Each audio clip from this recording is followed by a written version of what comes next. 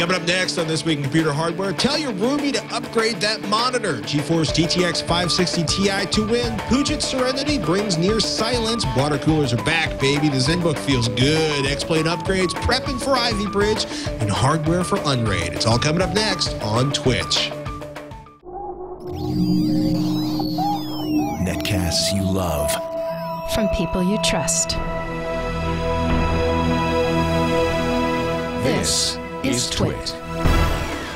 Bandwidth for Twitch is provided by Cachefly at CACHEFLY.com.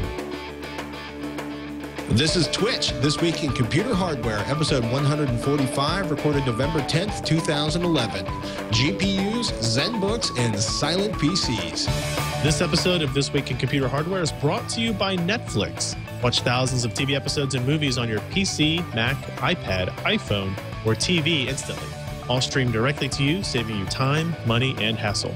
For your free 30-day trial, go to netflix.com/twit. And by Ford, featuring voice-activated sync app link. Now you can control select smartphone apps with your voice, so you keep your hands on the wheel and your eyes on the road. Check it out in the 2012 Ford Fiesta at ford.com/technology. Ladies and gentlemen, welcome to another fine blended edition of Twitch, This Week in Computer Hardware. My name is Patrick Norton, joined as always by the inimitable, the indomitable, and the actually not sunburned and I believe at home Ryan Shrout. How are you, sir? I'm doing pretty well. I'm not sunburned. We did have snow just about 20 minutes ago, which was kind of depressing. Excuse me? It's October. You're in Kentucky. You have snow. It's November. That's a good point. And yeah, we get snow. Sometimes it was like just barely, just enough that it was like on the back of my truck. And when I came out from eating dinner, I cursed at it and then got back in the truck. I got to say, even with the Darth Vader HEPA filter, I still feel like I swallowed half my house. And I would like to point out that I was using the super high-end HEPA filter for my face while I was redoing stuff. We're going to talk about this a little bit later in the show. We've talked about Ultrabooks, we've talked about ZenBooks, but I actually have one inside of this sophisticated envelope. I'm jealous. The CTO over Vision 3 does not know I have this, so oops. If a if we could keep that just amongst us, this would be great. Keep it out of the chat room. You never know when he's in the chat room. So yeah, if a large angry man with a shaved head comes in here and grabs that, you'll know it was Rob, our CTO. It's been an interesting week for technology. Not a huge week, right? No. It's actually some fun stuff going on. Should we start out? There's announcements coming next week that you can go to PCPro.com or Techzilla to find out about some shiny new hardware that we can't talk about yet. You've got one of my favorite home theater PC manufacturers, Puget Systems, one of their boxes in. Should we start with the EVGA GeForce GTX 560 Ti to win, which is just an awfully long name for a graphics card? Yeah, not only is it an awful name, maybe there's people out there that think differently than me. Well, yeah. The to-win moniker, in my view, is not, like, I guess I'm not cool enough to want that in my system. But regardless of the name, right. Regardless of the name, it's a good product, and that's really what counts for us when we actually test things. So I guess it was not that long ago, March or April, EVGA came out with the GTX 460 to-win, and it's very simple. You take two of those particular GPUs, you put them on a single PCB, and you make a new graphics card out of it that basically runs SLI in a stick. And that is what the GTX 560 Ti to win does. You have two GTX 560 Ti GPUs on a single graphics card running an SLI, and you get the capability then to run those at much higher performance levels than you would in a single one. It's physically two GPUs. Card. Yeah, it is. It is. It's long. It's as long or a little. It's actually a little bit. It's like a half-inch longer than the Radeon HD 6990. I think it's like a 12.5-inch card. So this is what, if you have a small case, that might be a concern. The benefits of this type of card are, well, first of all, it's unique to EVGA. They created it. Nobody else has this card. Usually, something comes out from NVIDIA. MSI, ASUS, EVGA. All those guys have the same kind of reference design, and they move on from there, and they package it however they can. This, just like the 460 version, is kind of a custom, unique product to them. And, you know, we don't need to get into a whole bunch of details of what the shader counts and all that kind of stuff are. People who listen to this are probably familiar with the 560 Ti.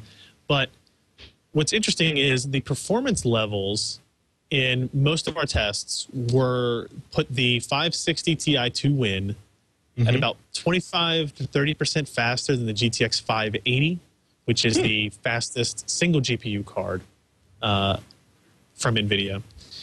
And, you know, noticeably faster than AMD's fastest single GPU card. And excuse me, the benefit is the price isn't that much different, right? So the 580 will run you about $480. This card will run you about $520. So they're still really expensive cards. Right. But for $40 more, you're getting a noticeable performance increase in a lot of cases.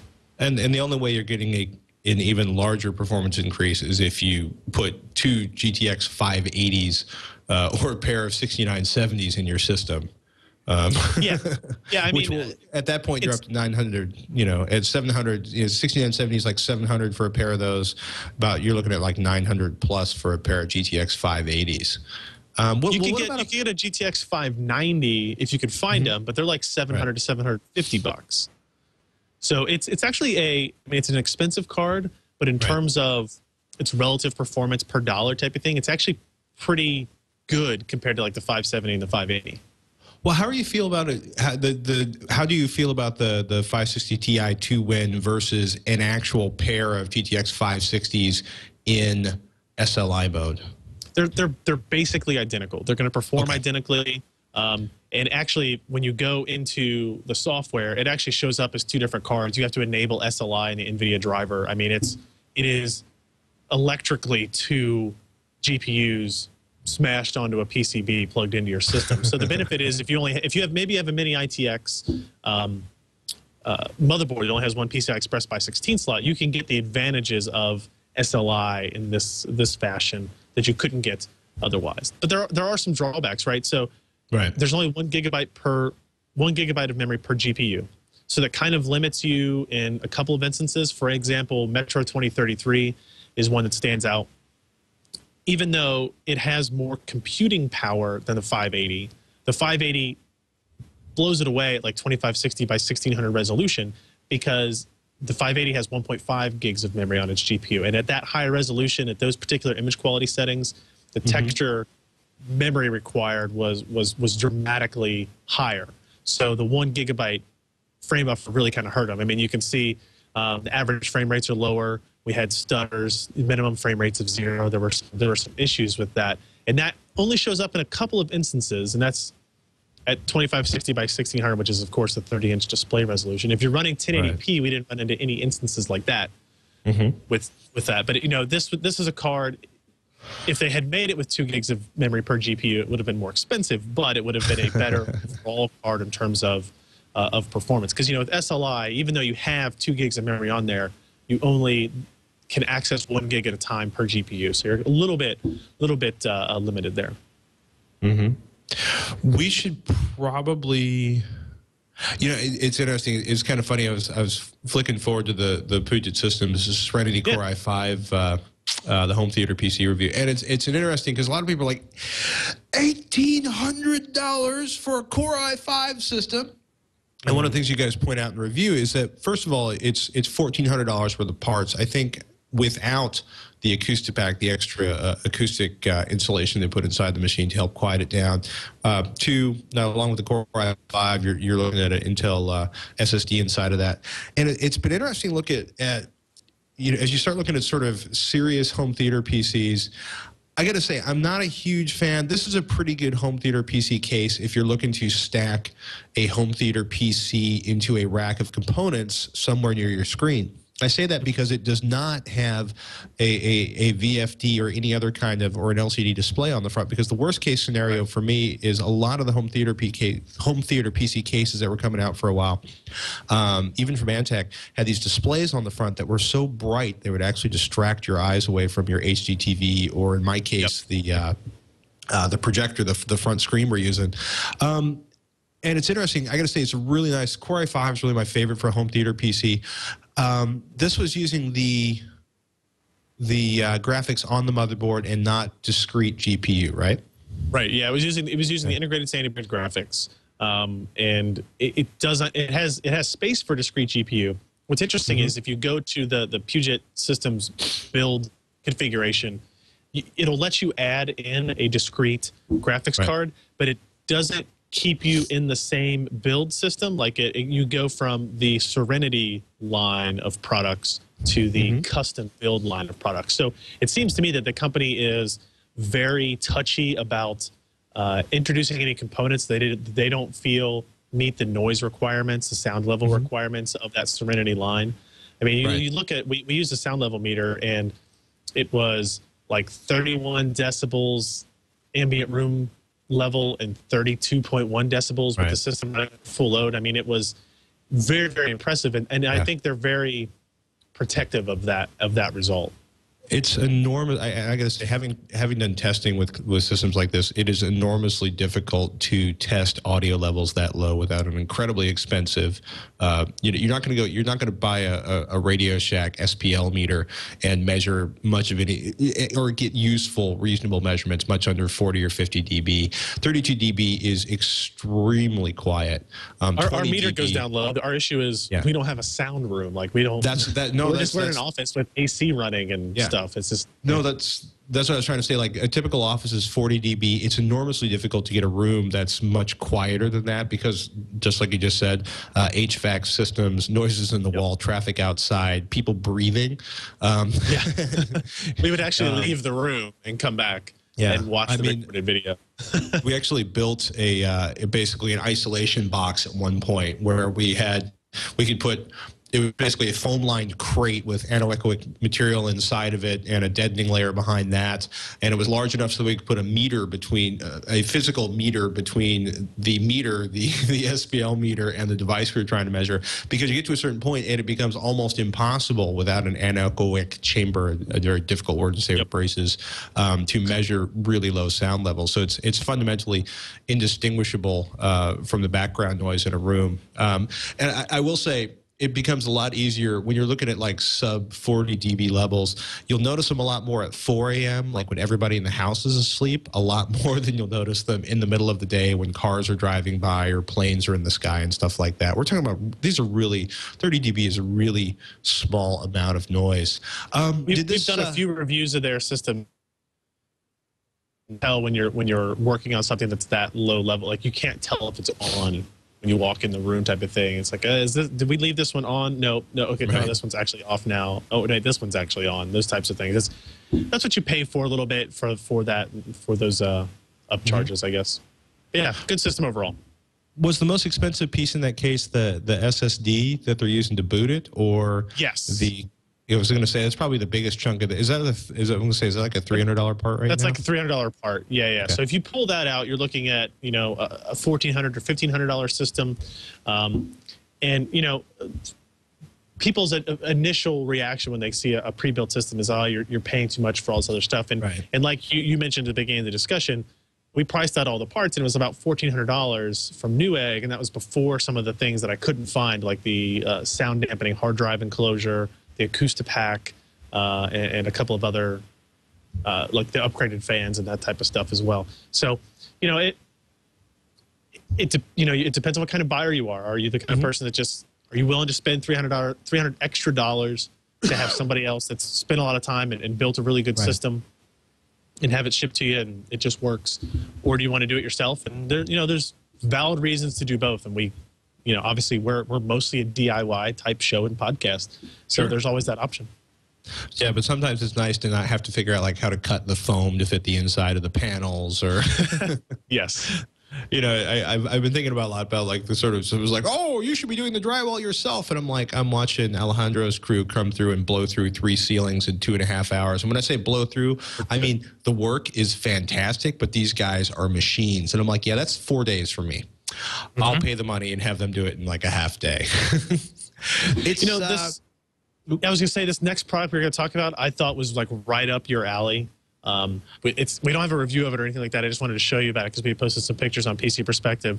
Main Gear, water cooling's back, baby. It's back in a big way. So this, literally, this Main Gear makes systems But they also are now selling this product called the Main Gear Epic series of kind of self-contained water coolers. So now it's official. Everybody sells a self-contained water cooler. What's different about this one is that it's a 180 millimeter design as opposed to 120. I'm good with that. So if you look at it, I mean, look at that picture right there is a Corsair H50 on the right. The fan represents the radiator size, and on the left is the new Main Gear Epic 180, and it's enormous. We had some comments. That's, you know, if you drive a Metro, that's like the size of the radiator in your car. A little bit of an exaggeration. But it's, well, having put a car radiator on the side of a PC, I can tell you this: the bigger the radiator, the bigger the fan, the less noise you're going to have out of it, and the more surface area you have for cooling, which is a very, very good thing. But so they're claiming 20%, I think 20% better performance than other similar coolers with the same fan speeds at around 1,000 RPM. So we're hopefully we'll get some time to play with it with Ivybridge E in the coming days and see what kind of benefits it gives us for overclocking in terms of temperatures. But they sent that to us with the sole purpose of, here, people can buy this. The issue is, I don't know how many cases have room for a 180 millimeter fan. Well, it's interesting. Click in, is Chad, are you on the booth? Can you click on the link at the top that says Epic 180 CPU cooler on the PC per page? Because if you click on that, it takes you to maingear.com. Yep. Yeah. Because it starts getting really interesting, because it's like, oh my goodness, you've got the giant fan, you've got CPU coolers on there, and that starts to look, you know, that starts to get really interesting when you talk about affordable, simple. I want to see affordable, simple water cooling for fans. That would be really cool. I also want to know where the heck they are mounting these So if you look at the bottom of that page, it does show you their designs where they're mounted, which is because they've got those cases that are rotated 20 or 90 degrees. So you can see where they're mounting it, and that's kind of like the Silverstone Raven style chassis design, and they have dual CPU versions and dual GPU versions of the same thing. And it's there's just not a lot of cases. Like in our office, we have a lot of cases, and I think maybe we could fit it on one of these Corsair cases that we have here, but not many cases have space for 180 millimeter. I don't think they're not selling it separately. Are they selling it separately from the cases? Because I can't find it. Yep. Okay. I think so. I think they will. It says, well, maybe not. Buy yours now. Maybe they only offer it in their systems. Yeah, maybe that's the case.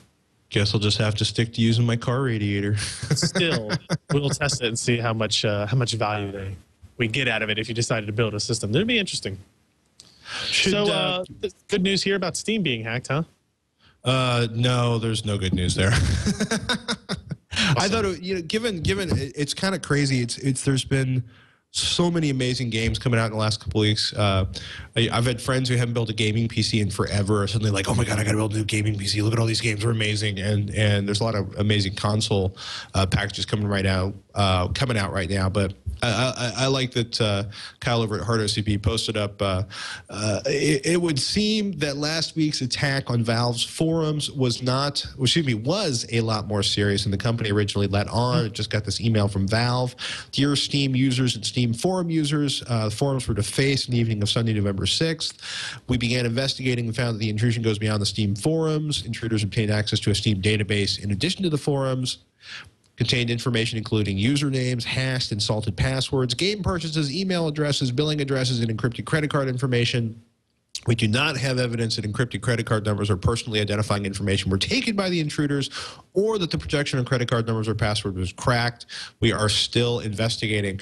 I will say, though, you know, if you are a silly internet user and you use the same login name and password on Steam as you do on other accounts, it is time to change your password. It is time to get a password manager and start taking security a little more seriously. Yeah, I'm probably guilty of that. Yeah, I'm sure I have that password in use at the one location. So yeah, KeyPass. There's lots of other good ones. It's time. It is unfortunate. It is unfortunate timing with all of the PC games out. Like Skyrim launches tonight at midnight as we record this, less than 3 hours from now. And you're not going to sleep. They don't use that as an excuse to delay the launch. Skyrim. I've been laughing. Some friends of mine have been obsessed with it. Yeah, I've got friends who've barely slept in the last week because of all the games coming out. And it only gets worse as we go through November. Yes, let's take a quick break here and thank the first of today's podcast sponsors, perhaps Netflix. Netflix, a longtime sponsor of the show, and we really appreciate that. Netflix is a lifesaver for those of us who are busy, but yet need a couple of hours of downtime in the day. How can they help you with that? They will stream thousands of TV episodes and movies directly to you instantly, saving you time, money, and hassle. You don't have to worry about going to a grocery store or a big box retailer and trying to swap out discs or doing any of that kind of stuff. You pay your monthly fee.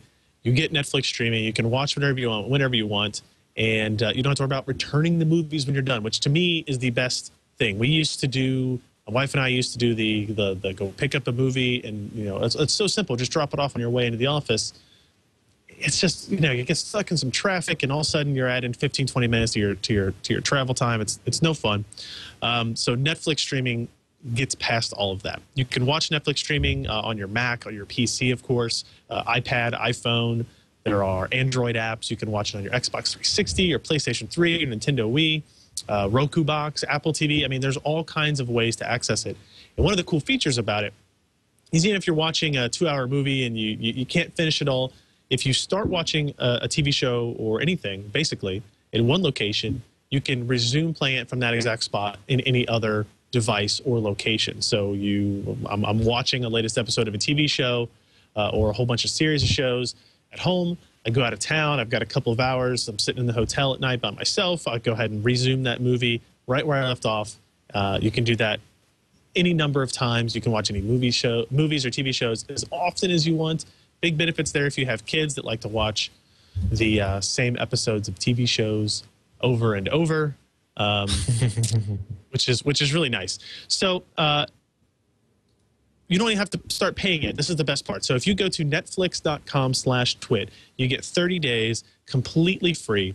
All you have to do is go to that URL, netflix.com/twit, try out the service. You can cancel it at any time. There's no long-term subscriptions you have to sign up for, or anything like that, which is nice. I appreciate that as a consumer, that you don't have to be locked into anything. But I think you're really going to like the service. You're really going to like what Netflix does with their streaming video.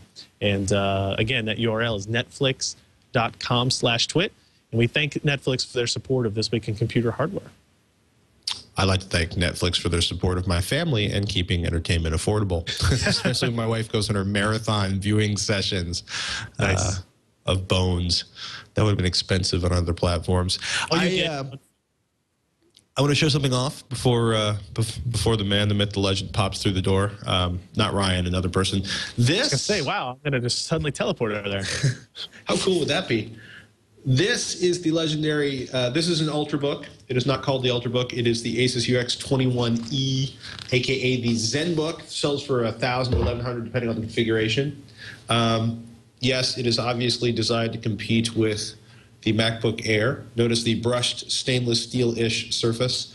I kind of like that. What do you think about that in person? I like the way it feels. There's texture to it. Anytime there's texture and I can hold on to something without dropping it, makes me happy. Also, it is a little more forgiving of fingerprints, as in, Rob's going to love that. Now he's really going to be mad, yeah. Yeah. Why is my notebook greasy? But this particular version, I do not have the password to log in. Core i7, really nice. Actually, a surprisingly good keyboard feel. I was laughing at the UX21 series Ultra Slim. I don't know if I can get a shot of that up close. But there's like this indecipherable cursive writing they tend to underneath do that. The logo. Yeah, well, it's Asus, so it's heart-touching. It was one of my favorite lines of all time. Monitor looks good. Like with every computer out there, every notebook out there these days, I would like a matte finish on the monitor. But I actually do like the brushed aluminum finish, and I thought it was interesting that the audio by Bang & Olufsen Ice Power was in there. But this is a pretty nice platform for a Core i7 on the PC. Super light, super nice. And so apparently that's the UX21, right? Which is an 11-inch screen, right?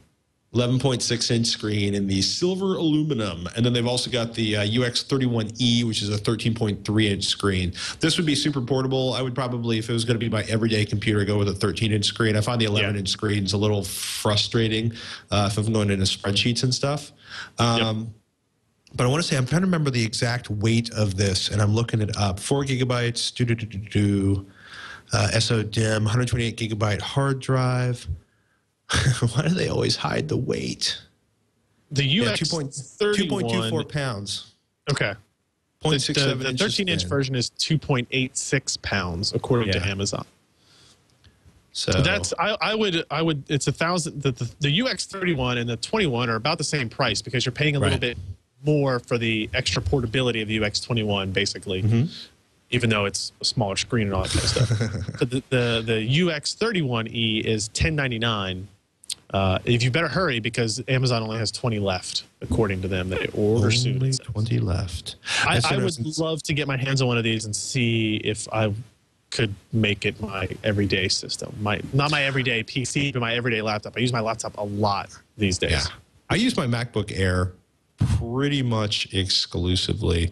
There it is. Yeah, it's very, so for the 13.3-inch MacBook Air, it's 2.96 pounds. For the 11.8-inch MacBook Air, it is 2.38 pounds. Excuse me, basically, it's very comparable in weight and size to the MacBook Air. Which is probably what they were going for. That seemed to be the whole point of the Ultrabook campaign. It feels nice, though. I am impressed.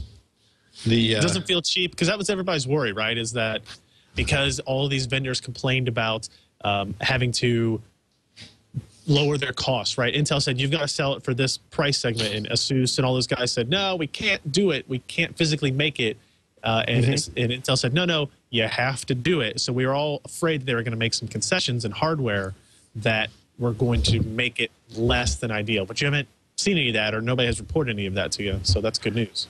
No, and the one thing that actually frustrated Rob is there's no 5 gigahertz radio, so it's 802.11b GN on 2.4 gigahertz. There's no 5 gigahertz support, and he found that kind of irritating because he's like, it's only a $5 difference on the radio, and I'm like, who uses A? He's like, I do. Who uses 5 gigahertz? I do. So above and beyond that, though, it actually feels pretty nice. It's not quite as aesthetically sophisticated as a MacBook Air, but it doesn't have a giant glowing apple in the middle of the back, so I'm kind of okay with that. Yeah. Call me crazy, but the one thing I couldn't remember is the hard drive specs. Yeah, it's all SSD, 64, 128, or 256 gigabyte SSD. It is pretty much built-in Bluetooth, headphone out, 3.0, USB 3.0. How's the trackpad? Does a trackpad feel like that MacBook trackpad that I love so much? Yeah, I've had all of about 2.5 minutes with the trackpad. Okay, all right. Because unfortunately, I was not clever enough to keep the computer open and tapping on it. But yeah, it's here. Let me. Because I was under the impression that they kind of used the same kind of glass structure that Apple used. I don't know about that, but it feels pretty good. It feels better than the last two. The last two Windows trackpads I had. I had an unfortunate experience with a IdeaPad not too long ago. I've got the X201, and it's like the touchpad is like super tiny, and it's super sensitive. One of those kind of annoyances to everything is it's like I've used MacBooks. I love the trackpad. I love the multi-touch gestures and all that kind of stuff. I would like to see kind of that translated over. I would like to. Hopefully, Rob will let me log into it tomorrow and see how, because I got to say the multi-touch is super useful on the MacBook Airs. Yep. For everybody who's not interested in thin and light notebooks, let's talk about Alienware, lowered price on the GTX 580M, which actually got you guys kind of excited at PC Per, as in almost, well, basically taking it from sucking to not sucking. Is that an oversimplification of the difference the price made? Yeah, it's a little bit of oversimplification, but we talked about the 580M and the 6990 last week, these mobility parts, and the issue was the performance between both parts was pretty similar. The features on the NVIDIA parts were better. You get better driver support. You had S3D support. You had improved like PhysX and GPU accelerated application support and all that kind of stuff. The problem was the NVIDIA part was $300 more than the AMD part. Ouch. And literally within like 48 hours of our publication of this review. I don't claim to have pushed around Dell to do this. I'm not saying I did, but I'm not saying we didn't. It's like within 48 hours, they dropped the price by $225. So now the NVIDIA part is $75 more than the AMD part. Still not even, but the advantages of driver support that you get if you're buying a gaming notebook, like a notebook with the intent of gaming on it, the day of driver releases, I really think are worth that kind of $75 long-term investment. And what it forced us to do was, you know, before we had the AMD part as the editor's choice and the NVIDIA part as a gold award. So basically we would recommend the AMD part, and then, you know, if you want to go to NVIDIA, go to that way. And we kind of flipped it now, because now that's a really dramatic price difference. So we wanted to go back and kind of adjust our article to show that $75 difference for on an $1,800 to $2,000 machine is what we think is a very worthwhile investment for the differences you get there, all else being equal. So that's all I wanted to do, is kind of give everybody a little update on that, because, you know, it was such a dramatic change in price. We're talking about $300 to $75. So that's a big change. Yeah. Something else that's coming up, it looks like both you and I will be talking about next week, very soon. Yes. Some special new hardware. I don't think it's a big stretch to tell everybody that it probably involves Intel, it probably involves Sandy Bridges, and it probably involves a letter E. That's more than I'm willing to say. So Sandy Bridge is talked about for a long time. It's been out at IDF. They've demoed it and they've showed it. We're getting very close to actually releases on that. It'll be out and available before the holidays. You don't have to wait for CES to get that stuff, which is good news. And I, for one, will be glad to see I would be glad to see, not glad to see, X58 out of the way, kind of moved on, progressed past. It's been around for a long time, more than 3 years now. Is your review going up on Monday or Tuesday? Monday. So Monday at some point in the middle of my night, which is whatever they decided to turn it at, which is unfortunate. At 4 a.m. on Monday, unless we decide, or unless somebody breaks it at like 2 a.m. on Monday, in which case you'll get a phone call. Yeah, nice. We've got a dog pile of viewer questions for you today, but we should take a moment to thank our friends at Ford, another sponsor of the podcast. Absolutely. Absolutely. This episode of This Week in Computer Hardware is brought to you by Ford, featuring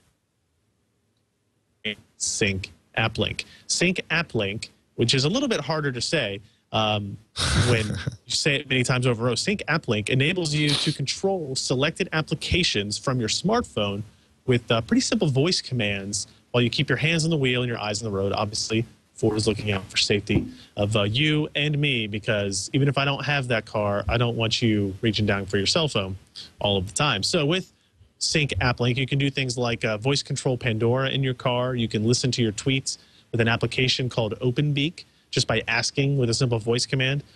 So once your smartphone is linked to Pandora, for example, you can use voice commands to select your favorite station or make a new one. You can bookmark songs to purchase. You can give songs thumbs up, thumbs down. Anything that you could basically do with Pandora before, you can do with this application integration there. So you can say PlayStation Classic Rock, bookmark song, thumbs up. With OpenBeak, you can say read my timelines, read replies, and it will read that information to you as, you know, out loud, voice to or text to speech, basically, and you get to get all that information while you're on the go, while still remaining a safe driver, which is important to all of us. Sync AppLink is built on an API platform as well that allows Ford to continue to work with developers in the app community to bring more apps to life with voice in their vehicles. And that's pretty cool, is that this is going to be something that will be built upon, it will grow, and it won't just be limited to Pandora and OpenBeak. Voice-activated Sync AppLink is available on the 2012 Ford Fiesta. You can learn more about this and other technologies Ford is bringing to its vehicles at Ford.com. Ford.com/technology. Ford.com/technology. And we greatly appreciate Ford's support of This Week in Computer Hardware and the entire Twit network. And yeah, check it out. It's pretty cool stuff. I'm greatly looking forward to the day when the Ford Fiesta 2019 will drive me where I need to go. All I have to say is drive me to Rupp Arena in Lexington, and it will do it. Voice activated, of course. Hands off, and then I can get some work done on the drive down. You can sleep on your way to the on your way to the event. I was actually driving in a 2012 Ford Mustang this afternoon and getting my sync on, and it's kind of trippy when you actually send yourself directions, basically email directions, and they show up in the dashboard of your car and your sync system, and then it tells you how to get from point A to point B. That was actually really fun for me. I was like, oh, I can plan a trip and send it to my car. My car will tell me where to go. Which is actually not quite where you're going in terms of having the car drive you, but it's a step. It's close. It's all as we get there. We got an email from Yan who says, I'm the IT manager for a small printing company, 42 employees, and buy all my PCs from Dell, Optiplex. That's their, if you're not familiar with Dell, Optiplex is their, or I should say, if you're not familiar with Dell's corporate options or enterprise options, Optiplex is their brand of PCs, and pretty much every major PC manufacturer has it, where they change the stuff as slowly as possible with the idea that once a large corporation vets a machine and accepts it, they don't have to retest their machine in 6 months because you threw a new chipset or motherboard or GPU on there. The idea is that these things remain relatively stable for 2 or 3 years at a time. Yan says, we are setting up more and more of our office employees with dual 24-inch monitors, and every time I need to set up an older PC with 2 screens, I need to acquire a new dual-head card. What I tend to do is buy a $125 card like a GTS 450, but I feel like I'm wasting my money as there are $35 cards with dual display capabilities. The other thing I ran into recently is the nicer cards will not fit into an Optiplex as they need 2 slots, one for the connector and the other for the cooling, I guess. I ended up installing the GTS 450 I had purchased from Newegg into a Dell Precision that is used for graphics. What would you recommend as a good option for driving 2 24-inch monitors? It does not need to be cheap, but I don't want overkill. So, and I see a couple of items from Newegg listed at this. Yeah, it's, how low can you go? So he's not doing 3D stuff, right? And 24-inch monitors are going to be 1080p resolution or below, and basically any modern GPU will be able to do this that he's wanting to do. And actually, I think this exact same problem existed at the new Twit studios when I was in town. And we had an issue where there was a particular card that was in use. They'd pull it out of one kind of workstation to another, and it was actually a weird connector that split into 2 DVI connections, but they were single link, and there were all kind of weird things like that, where you can get a Galaxy GeForce GT 520 for $55 that is single slot, or you can go the Asus route, and that's like $44, and that's a Radeon 5450. And, they have a VGA, an HDMI, and a DVI output. And my guess is that those monitors they at least have DVI and VGA inputs. If they don't have HDMI, this card will run 2 monitors off of it with a DVI cable and then a VGA to DVI adapter or a VGA cable. So, right. And I think you can even go lower price than this, but I was just trying to keep it in kind of a modern GPU family. You want to do like GPI or the PCI Express adapter? That's a joke, by the way. I meant AGP with the PCI Express adapter, which does not exist. So please don't ask me where you can get your PCI Express to AGP adapter. But yeah, you know what, $55, if you're talking about like, 20, 30 systems, $55 is a big savings over $125. So, oh, yeah. Yeah. Oh, yeah. We like got an email money. From Charlie, who's asking about the new GTX 570 with 2.5 gigs of memory. It says, last year I built myself a Core i7 930 system with all the bells and whistles. The crown jewel of this system, and the reason my family and friends think I'm crazy, is fully invested in NVIDIA's surround technology. He has 3 Acer 1080p monitors driven by a pair of GTX 470s and SLI. And yes, monitors and video cards were half the cost of the computer. I'm actually surprised that's all it was. It's just half when you get the monitors in there. Says he's been happy with the system. It runs most games on high detail, though some super high-end games like Metro 2033, I have to crank the detail down as the video cards can't keep up on those games. I know the GTX 500 series are just an incremental upgrade, so it's not really worth it. However, this week I came across something interesting on Newegg, a EVGA GTX 570 with 2.5 gigs of video memory. I know that when dealing with high resolutions, performance improves with more video RAM, and that 1.2 gigs isn't really enough for the 5760 by 1080 resolution that he's using on the NVIDIA Surround setup. But how big improvement do you guys think I could get? Also, would it be possible for PC Pro to do a review on this card, especially with multi-monitor setups in mind? Interesting, and we did just kind of discuss this when we were talking about the 560 Ti to win from EGA, talking about the 1 gigabyte frame buffer not being enough for the 2560 by 1600 resolution in Metro 2033. Kind of ironic, everything comes around. So yeah, but here, you know, the 470 has 1.2 gigs of memory, and even though you're running an SLI, the system only gets to access one of them. So the GTX 570 with 2.5 gigs of memory, I hadn't seen that or heard of that card actually until I got it. So specifically in Metro 2033, I think yes, you will see an advantage in that particular instance. My issue is these 570s, I'm going to kind of look up their price here because that's what kind of bothers me, is so they're $394 on Newegg. They're out of stock right now, which is about, that's not too bad. It's actually a $50 or $60 increase over the standard 570 price. My issue is he has to buy 2 of these. So he's talking about almost $800 worth of graphics cards.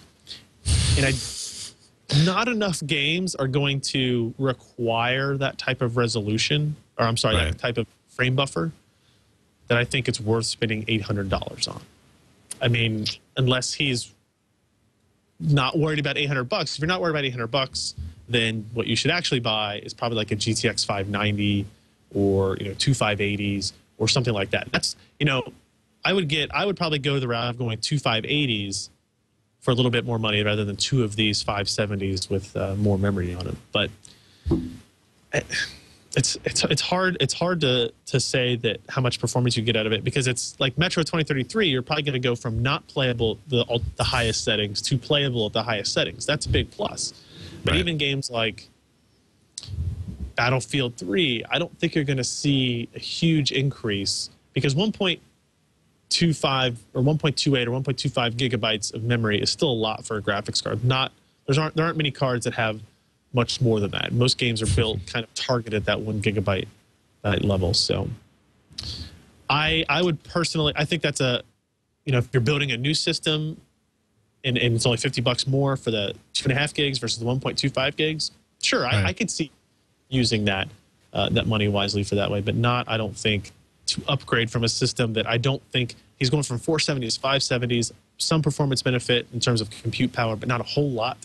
To pay $800 just for more frame buffer seems like a bad decision to me. I think that's probably a pretty accurate summary. Simon's got a question about X-Plane upgrades. He says, I've been pondering a GPU upgrade for a while. I play X-Plane casually, and I'm not happy with how my current and very outdated ATI Radeon HD 2600 Pro is performing. I'm not wanting to spend a lot of money and was wondering if a Radeon HD 5450 would be a significant jump in performance for casual X-Plane gaming, or do I need to spend more to get any significant in-game performance? So if you are not familiar with X-Plane, it is, they call it the world's most powerful flight simulator. It's by a company called Laminar Research, and it's pretty slick. They basically came up, I'm trying to find, there's a, where did it go? Basically, they do a professional version that's FAA certified, and they do some pretty wild simulations, some pretty sophisticated simulation of aerodynamics. There it is. There's basically an FAA simulator, and it's, where did it go? The most realistic flight model available for home users. Not just a game and engineering tool that can be and is used to predict the flight characteristics of nearly any aircraft with incredible accuracy. And what's pretty slick about it is they basically read in the geometric shape of the aircraft and then figure out how the aircraft will fly. Which is, I don't know, it's slick. It's a pretty serious piece of engineering, and you can get it for $30. There's a free demo. If you take a look at the X-Plane developer blog, X-Plane 10 is not out yet, but it is about to be released. X-Plane 9 is the current version, and I would kind of hesitate to do any hardware upgrades for X-Plane until I knew what was going on with X-Plane 10, since it's coming out. But if you look at, if you take a look at X-Plane 10 and GPU power, which is up on the developers blog, up at the X-Plane website, as X-Plane 10 gets closer to shipping, we're getting a better idea of what its performance characteristics are going to be. This was basically, it's like the first of several posts on the hardware in X-Plane 10. Spoiler alert: the buying advice I can give is at best fairly vague and obvious. Don't buy an old piece of junk DirectX 7.1 graphics card for $29. And then the basically Ben says, once the sim ships and people start posting real performance comparisons, I suspect community data will be a much richer source of information on planning a new system. But basically, he was running it on a bunch of Mac GPUs, Mac Pro with a single Radeon AC 5870, which is a huge step beyond what you're running with the 2600 Pro. Yes.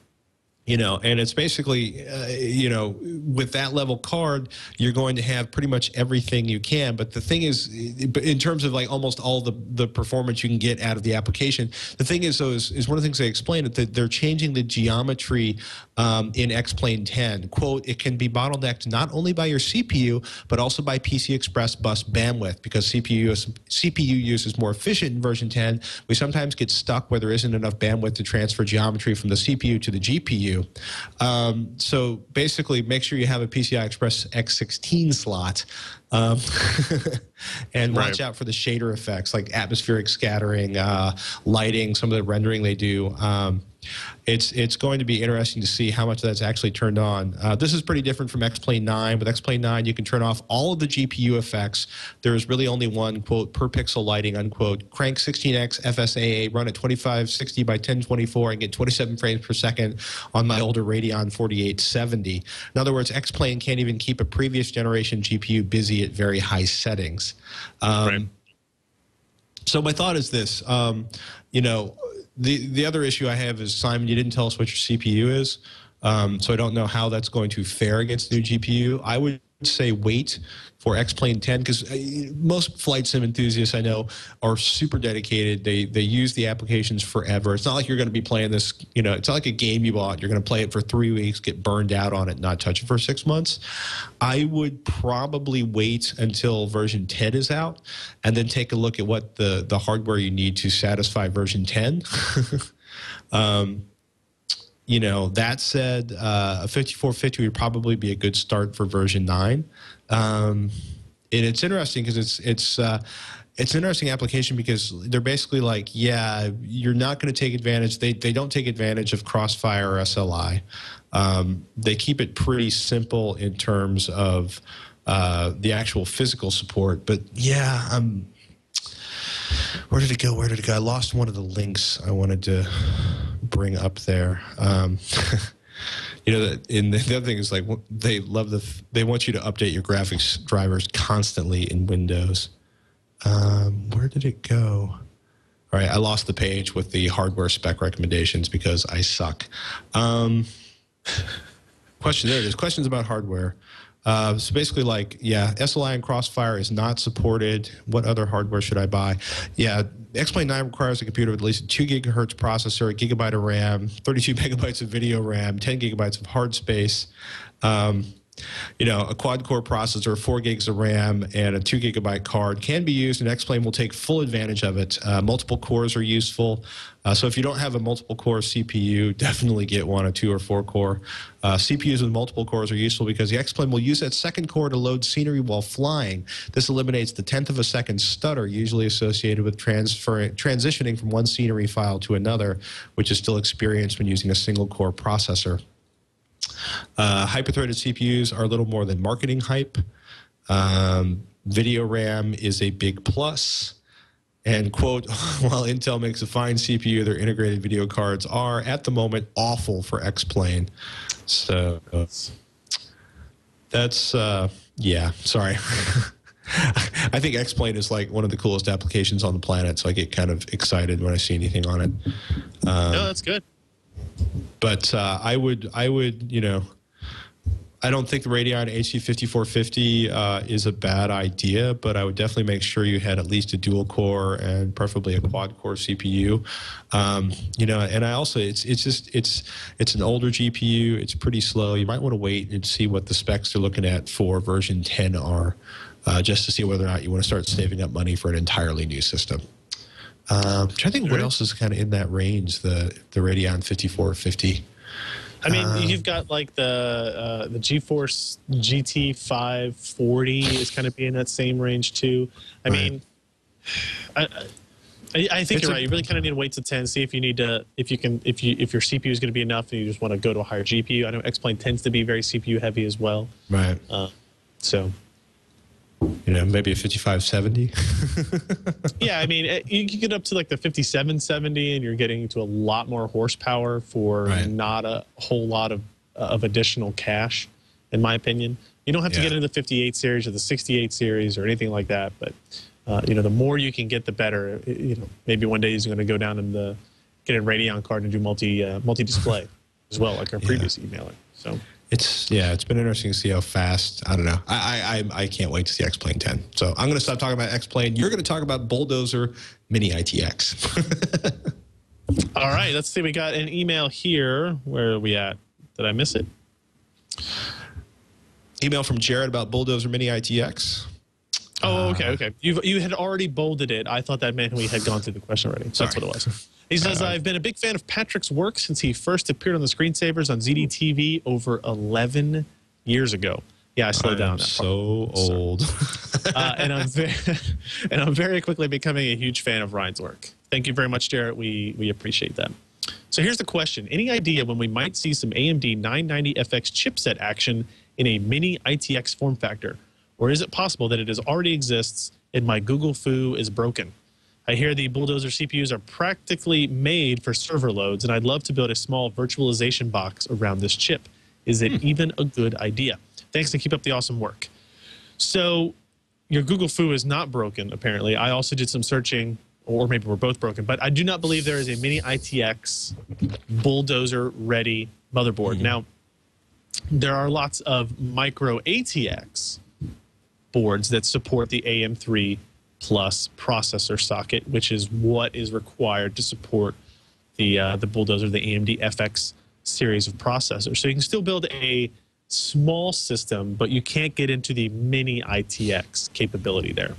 I would say that it is not. You're right. This server, the chip, was really built with server applications in mind. Virtualization is in particular one of those things, and they were. Much like Intel tries to do with some of their products, take that high-end stuff and bring it down to the consumer. It wasn't very successful for AMD with the Bulldozer lineup here. But for virtualization, that kind of stuff, it should be pretty good. So I'm kind of look here.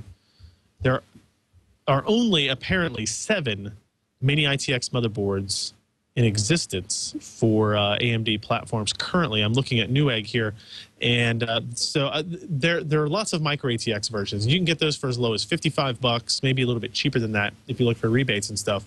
And I'm looking at the mini ITX options now, and what's interesting is that there are several. Looks like all of these are AM3, but not AM3 Plus, which means it's very close to having support, but they're 800 series chipsets, not 900 series chipsets. So you're kind of out of luck there on the mini ITX form factor. What's interesting is all those mini ITX motherboards are more expensive than some of the micro ATX motherboards, simply because, just like we were talking about with laptops, you pay a little bit more to get that smaller size, because if you're getting that really small size, people assume that you're willing to pay more for the compressed nature of that form factor. So I still think it's a good idea if you're wanting to build a system specifically for virtualization, but maybe look the micro ATX route as opposed to really focusing on the mini ITX specifically. Don't get obsessed with motherboard sizes. Yeah.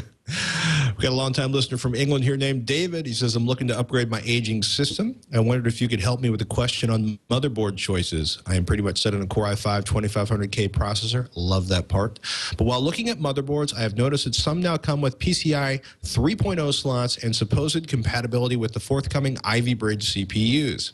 Does having PCI 3.0 slots guarantee compatibility with Ivybridge? Does not having PCI 3.0 mean that my potential new board will never support Ivybridge?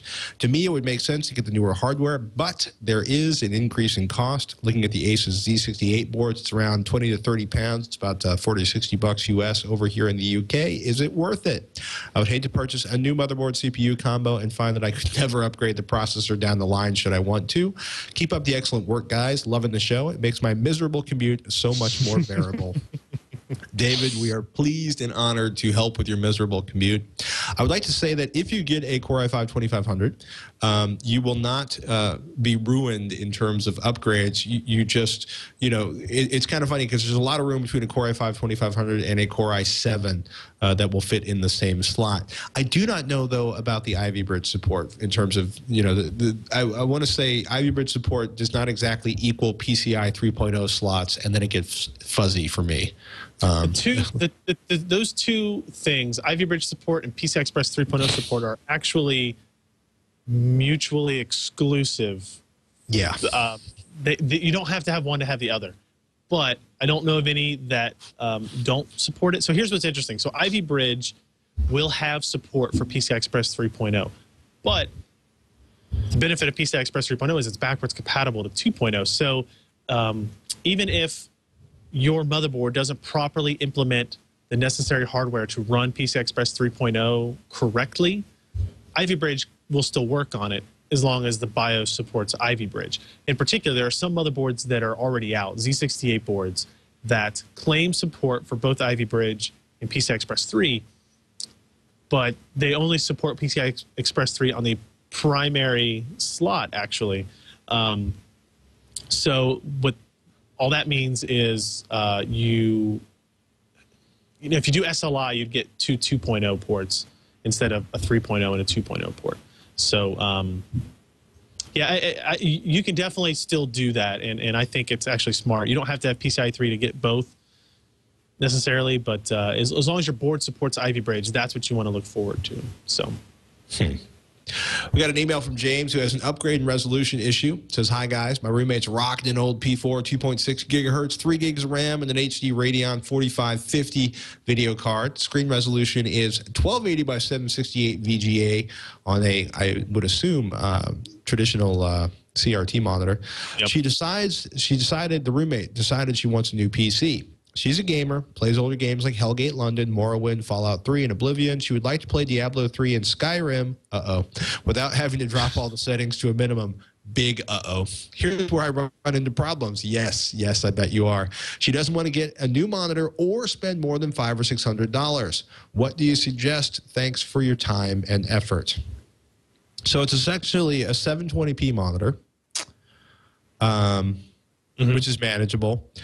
The Pentium 4 running at 2.6 gigahertz drives me a little crazy. No, because well, you're thinking like at this point it's the Radeon 45. Yeah, I mean it's like $500. Doesn't want to buy a new monitor, so you're not going to get up to 1080p. And I'm thinking like we're looking at maybe a new motherboard, a new CPU.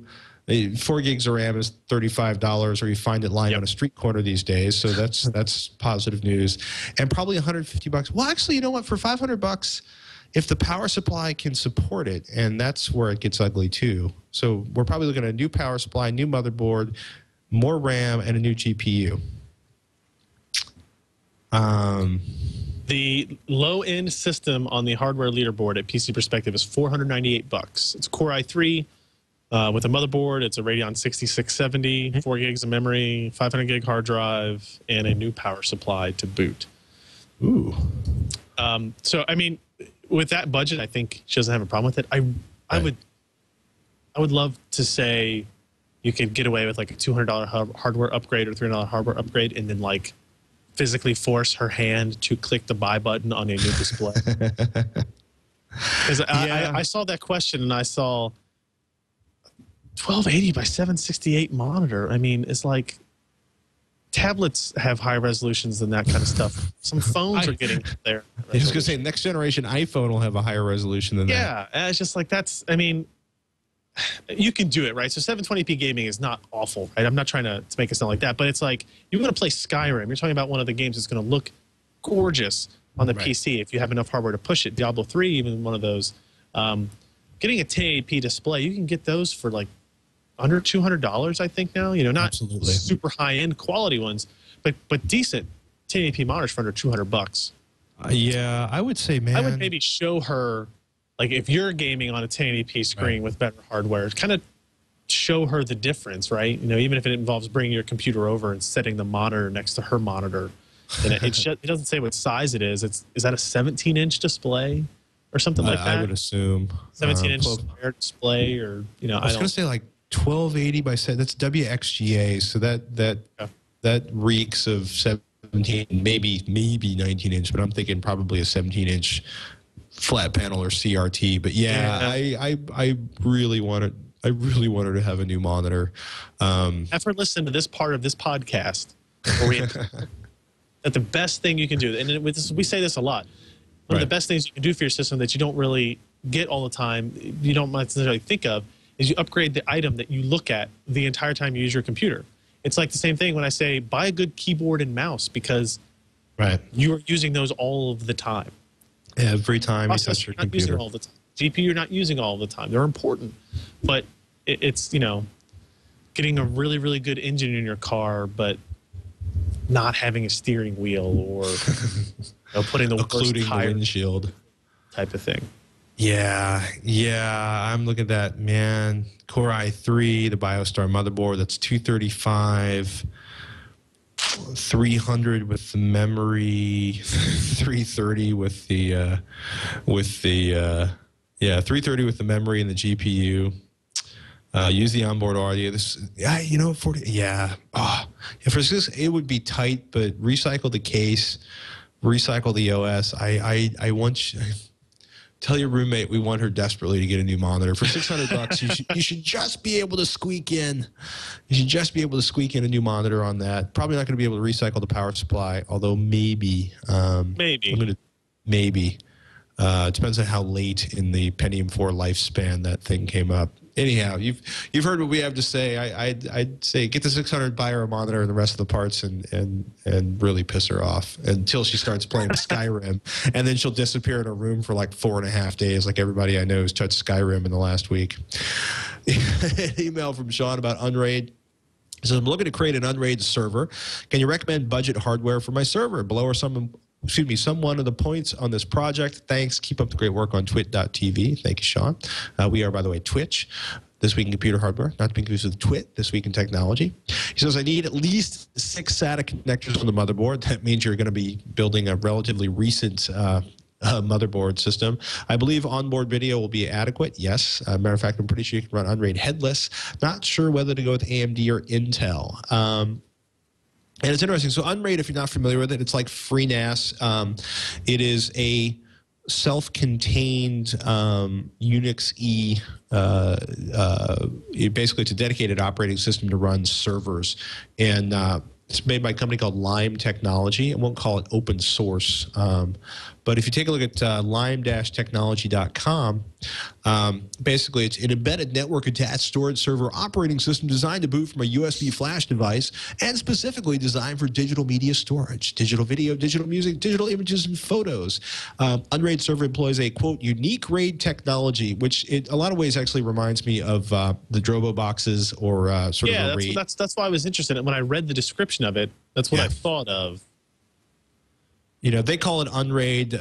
Quote, it is similar to a RAID 4 in that for every N hard drives, there are N-1 data drives and a single fixed parity drive. So basically they push all the parity data, the restoration data off to its own drive. Tolerates a single failed hard drive, tolerates single drive read errors. Those are corrected on the fly. Unlike other RAID organizations, however, files are not striped across the data drives.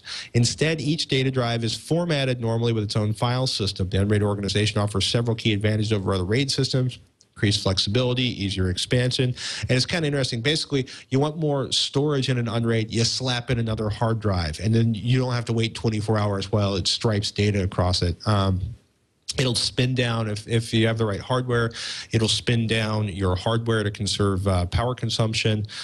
Quote, potentially better multiple stream read performance if multiple files are read from different disks, and that's the important part. If you're watching streaming video to a receiver in one room and somebody's streaming video to the Blu-ray player in the other room, doing its onboard playback, if those two videos are on separate hard drives, potentially you can get better multi-stream read performance there.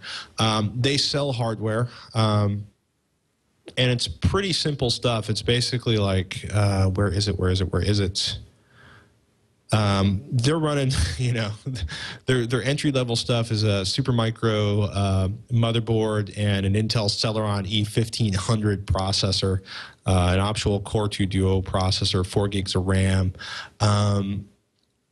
So their hardware is actually more optimized for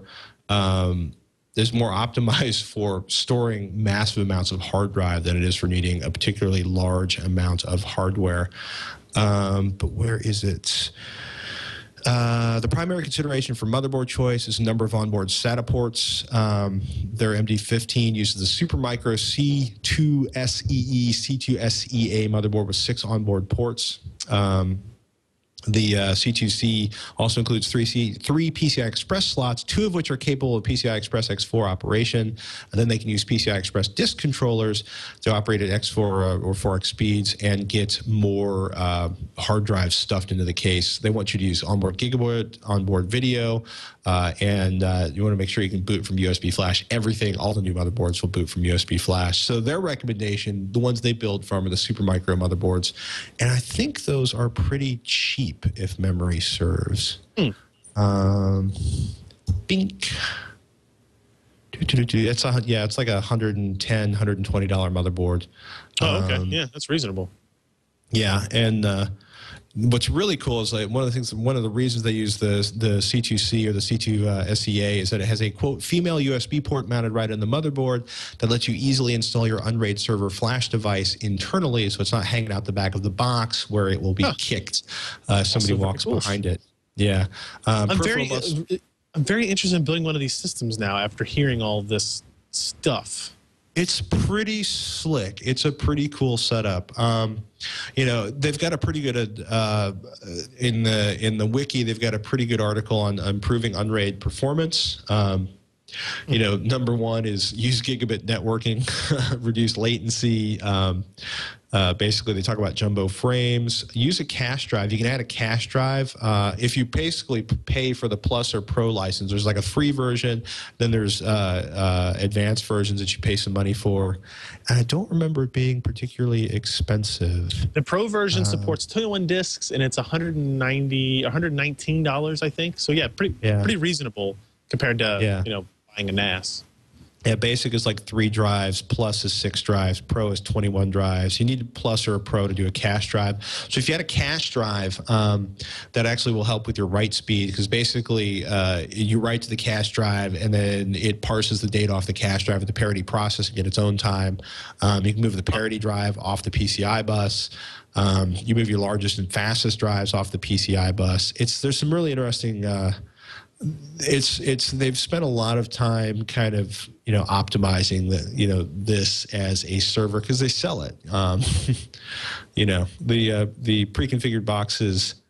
I actually got to say it's let me drop that in so you can actually see it in there in the rundown. The MD1510 server, they do like 3 versions of it. My favorite one being the Lian Li PC A17B case, which has like 3 5-in-1 drive cages. And I've never actually seen one of these for sale. I desperately want one. Yeah, I know. Those are awesome looking. I don't remember them being particularly cheap. It's disappointing. I'm a big fan of cheap as well. Yeah, well, this is, I can't find one for sale. All right. In any case, I'd say, Shauna, I'd say probably stick with Intel because we've been doing that a lot lately. And they develop on Intel. They sell Intel boxes. An Intel Celeron has more than enough power for the basics. So I would strongly consider mirroring Lime Technologies' basic builds. You know, even their more expensive one is pretty simple. Yeah, it's an E1500. So they're saying that a Celeron has enough performance. There are a lot of articles, you know, I mean, basically, as far as they're concerned, is like gigabit and onboard video and a lot of SATA parts, SATA ports. Are what they're looking for. You know, quote, just about any CPU is powerful enough to run unraid server. In a media server application, the bottleneck lies in the bus speed, where PCI Express is far faster than PCI, and disk speed. You know, if you'll be running other server applications, then it might be advantageous to use a more powerful processor. But basically, they want you to have a whole lot of bandwidth over PCI Express. Yeah, onboard video, completely adequate. I would go with Intel, Celeron, Core i3, and yeah, at least 6 SATA connectors on the motherboard and as many PCI Express slots as you can get on there. Yeah, it's fun, actually. They've got, I'm already in the middle of trying to build a couple of FreeNAS boxes. That's exactly what I don't need to be doing, is trying to build an unraid box. It's the same, yeah. What we need here is a third project. I do like the fact that the C2SC, that Supermicro, has the USB header on the motherboard. Man, I'm. Let's do. We might do something like that here, because we might actually be able to use it internally as well. So I might download that software and try to play around with it and see if I like its reliability. My question would always be, motherboard dies. Can I get all of that data off the array? How easy is that? That's always my concern with RAID arrays and NAS devices and all that type of stuff. So, well, you know, a drive dies. I understand how all that works. RAID controller dies. Motherboard dies where all those drives are hooked up. Right. Now that's where I get into my question marks. So I think, you know what? Let's talk about that in another episode, because I'm about to dig into, because I know there's a really fast answer to that, but I don't want to give the wrong answer because it was the first answer that popped into my head. Which is probably a good piece of advice, and we'll end this week in computer hardware on that. Think twice, talk once. I'm Patrick Norton. Words to live. Oh my goodness. So much, yeah, I have avoided so much trouble in my life if I'd paid more attention to that concept. That's it for this week in Computer Hardware. I'm Patrick Norton. Ryan Shrout. We'll see you next week on Twitch.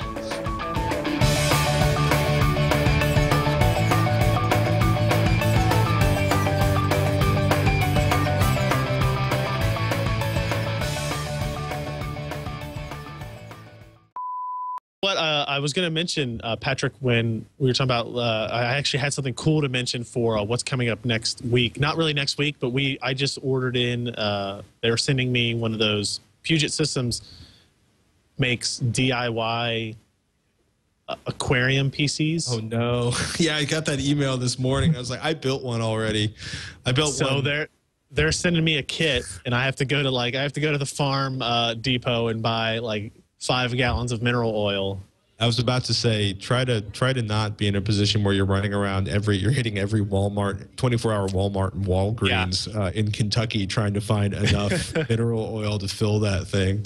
It's fun. It was fun. Like, his recommendations to me were like, so make sure you use hardware you don't want back when you test it, because once a motherboard is oily, it will forever be oily. Yes. You know, those types of things. Same things with anything else you put in it. And I was kind of disappointed when I heard aquarium. I thought, man, I can actually put fish in it, but not so much. Well, you could actually, if you built a false wall between the motherboard and the fish, but then you wouldn't have to do all the fancy. Yeah, that's true. You wouldn't have to do all the fancy. I don't know. I did it. I wish you luck. Tell me how you enjoy it, because I ended up. I'll let you know. Yeah, I ended up with like having to take 5 gallons of mineral oil to the hazmat disposal here in San Francisco, because, you know, you don't really want to pour it down the toilet. And there's really nowhere else to take it. There's no collection point for mineral oil. I was thinking maybe of making it a set piece behind me or something. Put some lights in it. I loved it until the power supply died. Yeah, repair and something like that doesn't sound like it'd be very much fun. Let me reach in there and get that power supply. One of the 3 most disgusting moments of my life, adult, child, or otherwise, was reaching into that friggin' 5 gallons of mineral oil to pull out that power supply. And then you're dripping. You put down plastic before you work on it because it's just going to be that messy. Is he still around? Is he still around there? Hello. So, what do you want to see on this show in the future? What kind of segments do you like? What kind of ideas or technologies do you like to see on here? There's a bear. Monkeys are always good. Well, yeah, we got a monkey back there specifically for that. Yeah, that is true. He's more. They're multiplying. I don't think he works anymore though. Oh. Whoa. I wasn't one of those that you. Oh, ours barely works. Our woot monkey is apparently thrown on the ground. No longer wooty. He's been there for a long time, hasn't he? Was he dusty when you knocked him down? Yeah, actually he was. There's kind of crud all over my table now. Does that one glow in the dark or anything? Apparently John's saying yes. And yeah, there you go. That's Isn't that the best sound? My wife hates those things. I hate these things. I'm gonna aim for the rafters. The thing is, hate those now. You should be in an office when there's 5 of those things being ripped loose from one end of it to the other. Shooting across. They're pretty dangerous. They could knock over a monitor pretty easily. You can knock an eye out with that thing. You can knock an eye out with that thing. I love it when a plane We did find a monkey here. So we apparently had multiple woot monkeys. This one works, apparently. It's the leopard skin, man. Yeah, he's got a zebra cape on. Zebra cape. It's black and white. I don't know. Leopard? Is he a snow leopard cape? I don't know. It's from Woot, so whatever. Came in a bag of crap.